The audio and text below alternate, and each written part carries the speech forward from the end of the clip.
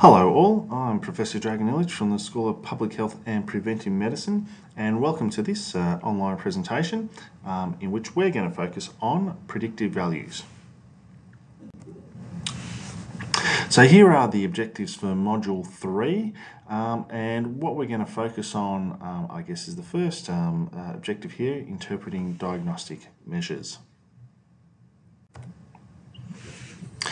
So in the previous video, we focused on sensitivity and specificity, and one of the limitations that we highlighted was that sensitivity and specificity only relate to the test itself. It doesn't provide us with any information regarding whether or not a patient has an increased or decreased probability of having a disease. This is where predictive values come into play. So we have both positive and negative predictive values. So a positive predictive value is basically saying for a patient who has a positive test, what is the probability that they do have the disease? So if we go through our 2x2 table again, we kind of flip it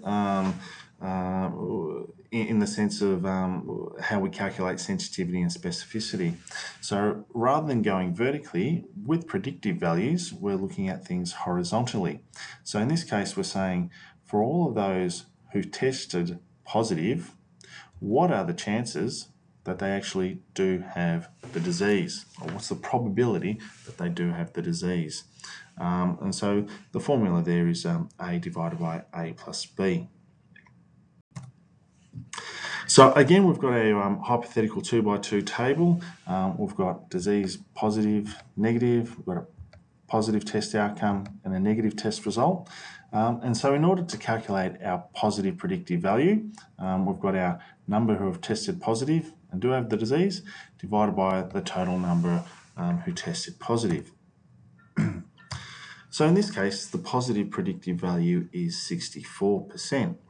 So basically what this is saying, if you do test positive to this particular test, you've got a 64% chance of actually having the disease or having the outcome of interest.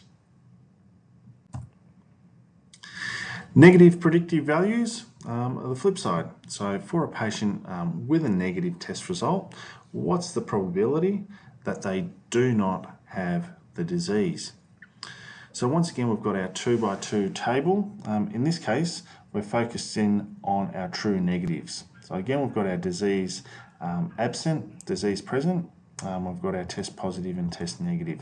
So in order to calculate our negative predictive value, we're looking at all of those that tested negative, and don't have the disease, divided by all of those who tested negative. So this 2x2 table, again with the same hypothetical numbers, has been drawn to illustrate the negative predictive value. So once again, disease yes or no, either people test positive or negative to the test. And so what we're looking at, and what we're really interested in, is the true negative divided by the total negative. So in this case, the negative predictive value is 94%. So what it's basically saying is if you test negative to this test, there's a 94% chance that you don't have the disease or outcome or whatever it may be of interest. So on the surface, predictive values seem pretty good. And for the most part, they are. The one limitation, and it's quite a major limitation at that, is that the predictive value will vary with prevalence.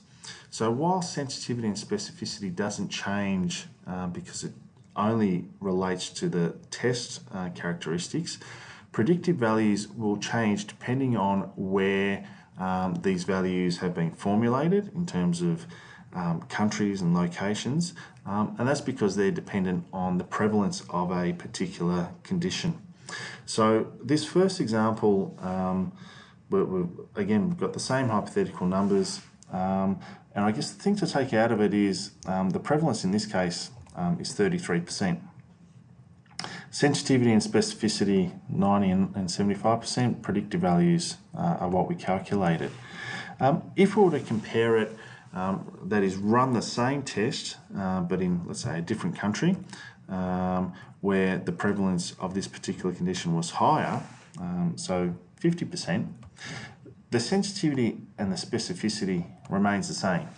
So the test characteristics always remain the same.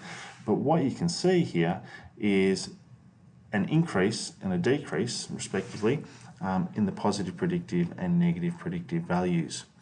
So this is where predictive values have some sort of limitation. So unless those predictive values are context specific, you may be they may be distorted when you're trying to apply them to your particular context. So that's all we've got on predictive values. The third and final video in this series relates to likelihood ratios, and we'll cover why we use likelihood ratios and their strengths in the next slide. If you've got any questions or queries, as usual, please feel free to contact me on the email address shown on that slide. Thank you.